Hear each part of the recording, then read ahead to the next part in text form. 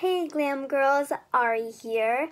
Today I'm going to be showing you guys some life hacks and DIYs involving chapsticks and Vaseline. These life hacks are here because it will make your lives less stressful as a girly girl. So without further ado, I'm going to stop talking so you guys can hear these life hacks. So let's get right into the video. If you have a chapstick that's super glittery, like this one here, you can double it as a cream highlighter. Just take a little bit on your finger and then just put it on the desired area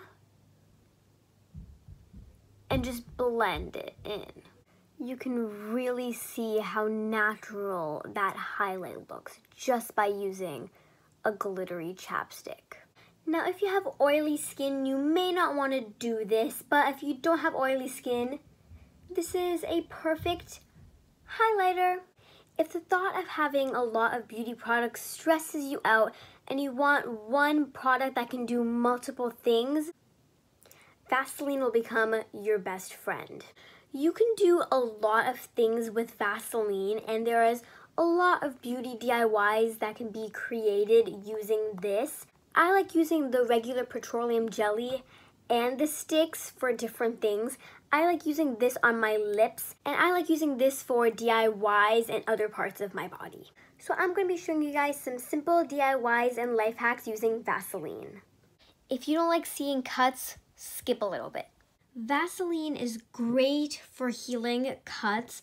I got this cut a few days ago when my dog scratched me because she's a baby, and I've been putting Vaseline on it and it's getting better slowly. But Vaseline is a great ointment.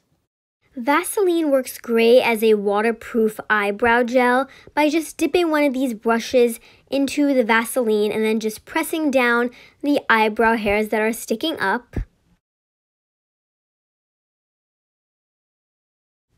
Vaseline can also be used as a waterproof mascara by using that same brush, dipping it in Vaseline, and putting it all over your eyelashes. It's actually really healthy for your eyelashes as well, and it can help it grow. If there is some leftover Vaseline on the brush, which there most likely will be, you can just take it off with your finger and put it back in the case so that none of the Vaseline is wasted. You can take some Vaseline and put it in a little jar like this and put colors and flavors and even some optional glitter to make a really nice lip balm. Lastly, you can mix some Vaseline with some sugar and make a really yummy edible lip scrub. I hope this video was helpful. If it was, give it a thumbs up. Comment down below any other video suggestions. Subscribe to this channel, also my vlog channel, Aari's Princess Life. And I'll see you in another video. Bye!